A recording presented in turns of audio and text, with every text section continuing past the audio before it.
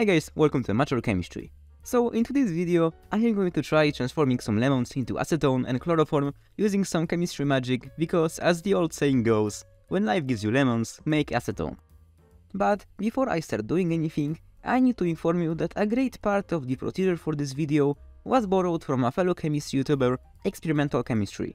It is thanks to his video that I decided to make this one, so if you enjoy some good chemistry content, I recommend you to check him out. With that out of the way, I now need to assemble the plan.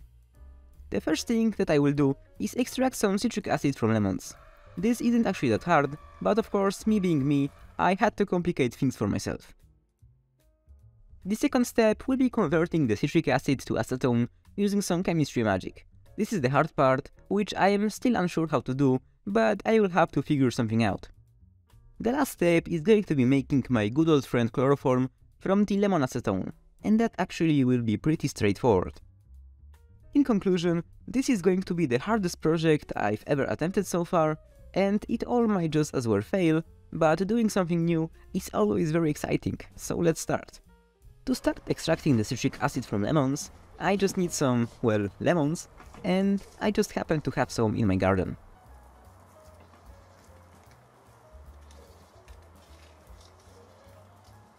I got about 10 medium-sized lemons for the extraction, and after washing and cutting them in half, it was time to juice them. For that, I can of course just use a regular hand juicer, but why go so small when I have an automated juicing machine that has been collecting dust in a drawer for 2 years. After getting it out and washing it, I plugged it in, put a beaker under it to collect the juice, and started the juicing. When I am juicing lemons in this machine, I feel the impression of infinite power, and because of that, I decided to give it a name. From now on, I will call it the Juicer 5000. It has a really nice and satisfying system of draining the juice that is just mesmerizing. After all of the lemons were juiced, I had a nicely filled beaker of fresh lemon juice. By nicely filled, I mean that it is the biggest beaker that I got, and I really don't want to do chemistry in jars again, so I need to thank the lemon god for giving me the exact amount of juice I needed.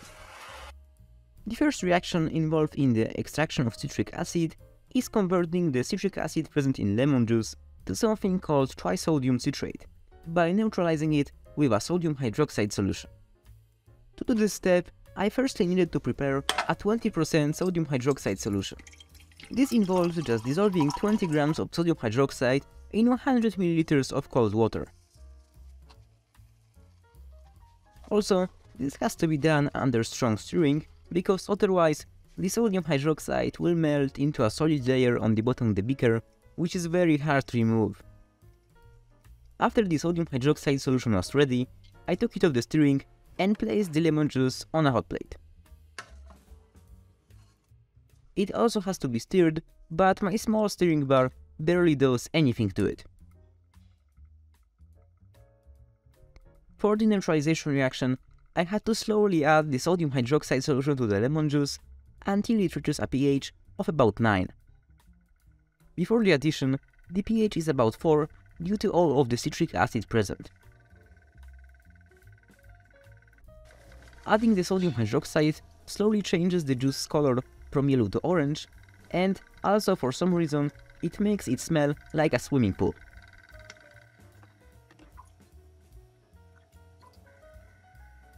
After adding all of the sodium hydroxide solution, the pH was still too low and the beaker was almost overflowing, so I had no other choice but to use a jar.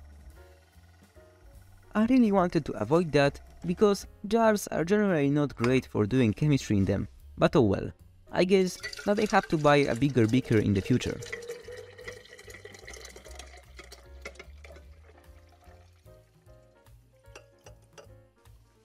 After all of the juice was transferred into the jar, I made some more of the sodium hydroxide solution and proceeded to add it in small portions.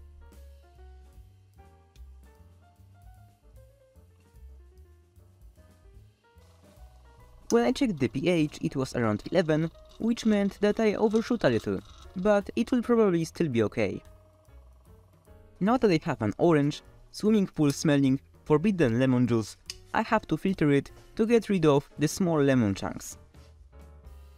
To do that, I set up a simple gravity filtration using a coffee filter.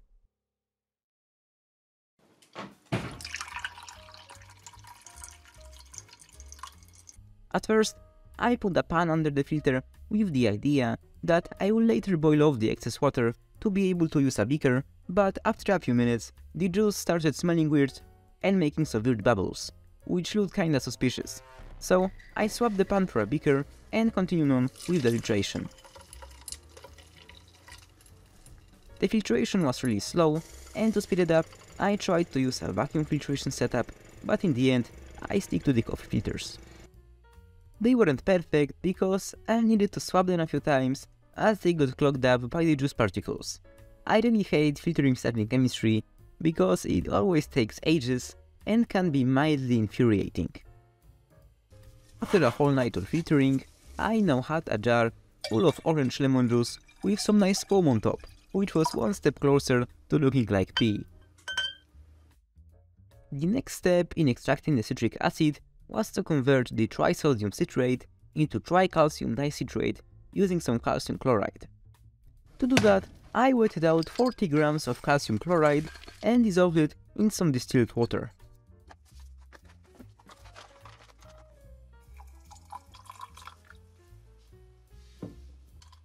It produced a lot of heat because the dissolvent of calcium chloride is exothermic, meaning that as it dissolves, it warms up the solution.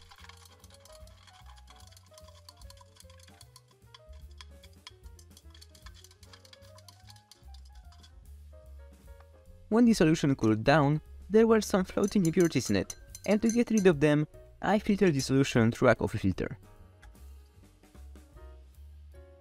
It wasn't as painful as the last time, and in the end, I was left with a clean calcium chloride solution. Now, I need to add it to the lemon juice.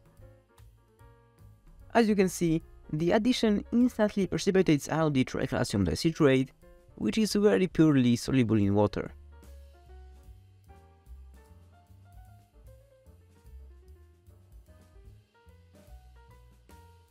At this point, it is in the form of some nice chunks, which would be very easy to filter off, but instead of filtering them right away, I decided to turn them into a paste and heat the entire mixture to complete the reaction, which turned out to be completely unnecessary, and later I will regret that very much.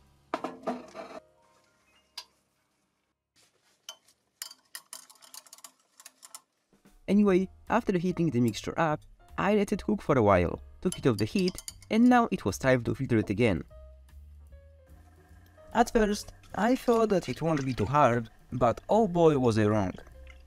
This paste is almost impossible to filter by gravity filtration, and by using a vacuum, it filters out very slowly. If this was the only problem, I would not be so angered, but my small and only vacuum pump quickly overheats, and cooling it down is really slow. It even got to the point that I put my pump in the fridge for some time to cool it down faster.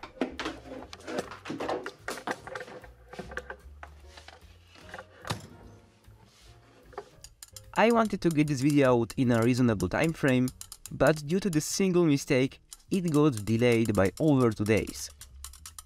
After some time, I got sick of the vacuum filtration and proceeded to use some coffee filters, but that also wasn't easy because they have terrible speed, so I had to use 2 at once. Also, the filtrate was yellow, smelled pretty bad, and even had that foam on top which made it look and smell almost exactly like pee. Although, it still was a weak version of the starting lemon juice.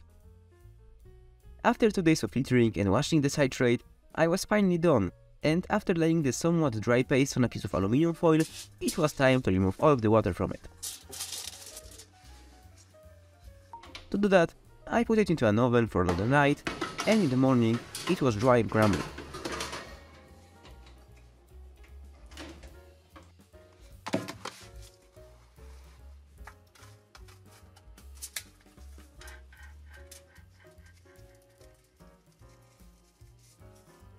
The final yield was about 39 grams, which wasn't a lot, but still enough to do what I wanted. Now, for the final step in the citric acid extraction, I had to add some sulfuric acid to the tricalcium dicitrate to free up the citric acid and produce calcium sulfate as a byproduct. The sulfuric acid cannot be added at its normal 98% concentration, since this would produce too much heat, and to counter this, I need to dilute it with water.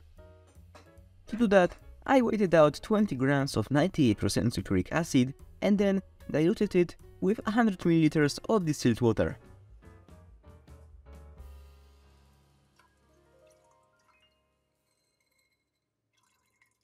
Then I poured it all onto the tricalcium dicitrate, and it looks like nothing is happening, but that's only because the tricalcium dicitrate is an insoluble white powder, and the produced calcium sulfate is also an insoluble white powder.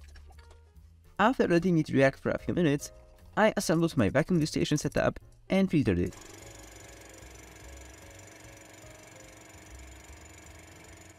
It filtered surprisingly fast, and the filtrate came out nice and clear. In the filter, I also saw a lot of unreacted chunks of tricalcium dicitrate, which I might process later if I would want more citric acid. Anyway, to get the citric acid out of the solution, I just had to boil it down, and to do that, I placed it on a hot plate with stirring. After a few hours, it was much darker, and some kind of solid was floating in it.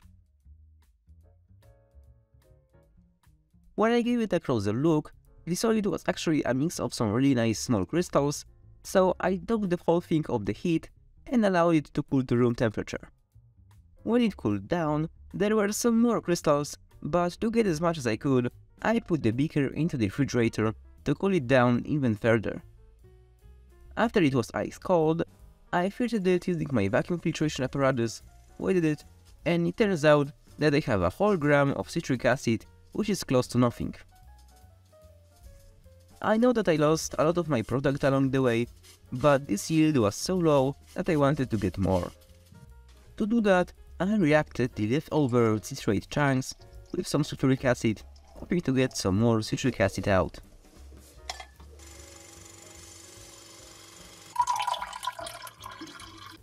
However, after the boiling, I was left with just a black liquid, which didn't have any crystals in it, so I just decided to proceed with my 1 gram of citric acid. The next major step in the process is the oxidative decarboxylation of citric acid using potassium permanganate. I know that it sounds kinda crazy just to say it, but essentially it means that I need to mix my citric acid with some potassium permanganate and sulfuric acid under strong heating. However, it isn't as easy as just adding the ingredients together, and honestly, I am pretty scared of it. I know that it might fail very easily, but I decided to give it a try anyway. To do that, I first built my modified distillation setup. I know that to some people, it looks like complete garbage, and honestly to me too, but I just don't have the necessary glassware, so as always, I had to improvise. I need to add the permanganate solution dropwise, but I don't have a dropping funnel nor a 2-neck flask, so I built this abomination with a separatory funnel and some tape. In this scenario, I also don't need a long water-cooled condenser, so I replaced it with a beaker, some ice water and a plastic tube. In theory, this setup can work, but will it in practice? Well, I guess it's time to find out. To start the decarboxylation, I loaded the boiling flask with a solution of my whole supply of citric acid and a few drops of sulfuric acid. I also made a solution of potassium permanganate by dissolving 4.8 grams of it in about 80 ml of distilled water.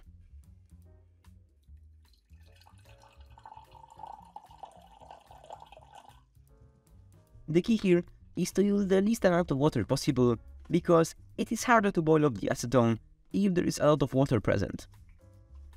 I poured the permanganate solution into the improvised dripping funnel, while making sure twice that the valve is closed.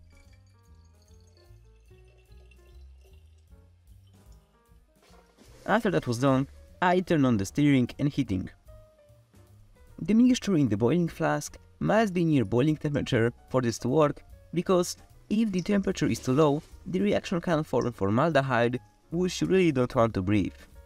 When the mixture was at the right temperature, I lightly opened the valve and let the potassium permanganate solution slowly drip into the citric sulfuric acid one.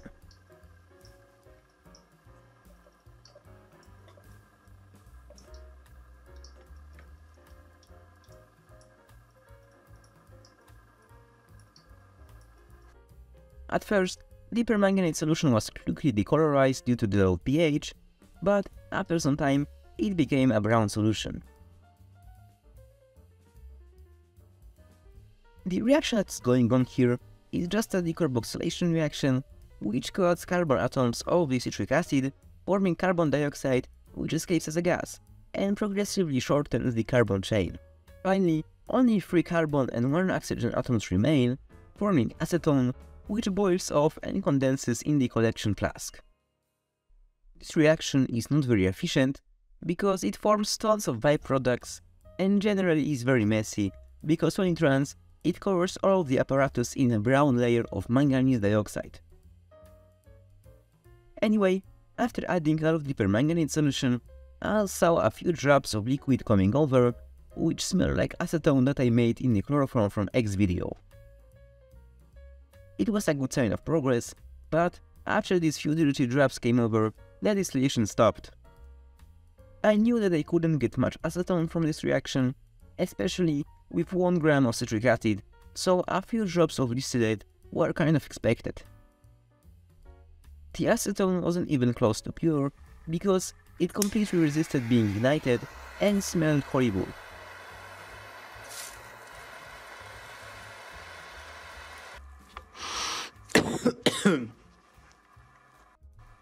Aside from all of the imperfections, I was still very happy because I just actually turned lemons into acetone.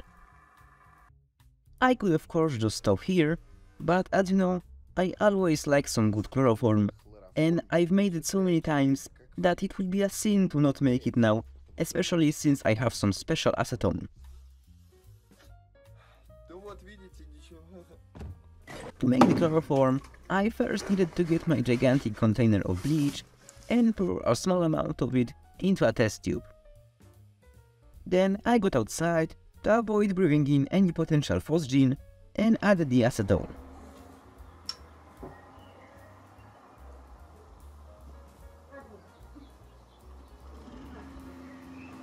At first, it sat on the top as a separate layer, but after I mixed it with the bleach, it started reacting.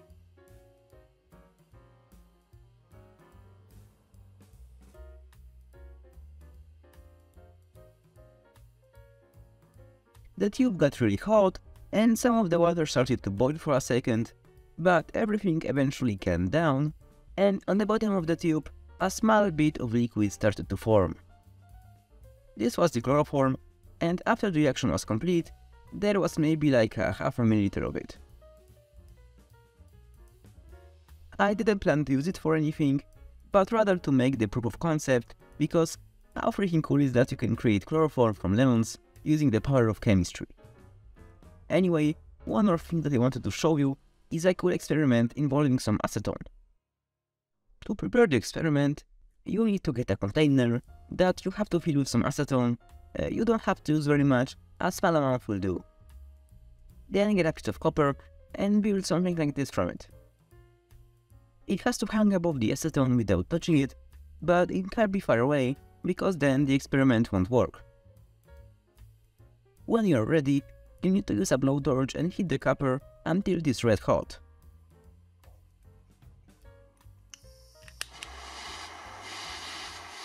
Then quickly lower it into the container, and if you did everything correctly, the copper should start to glow. The glow is not very bright, but if you turn off the lights, it is pretty clearly visible.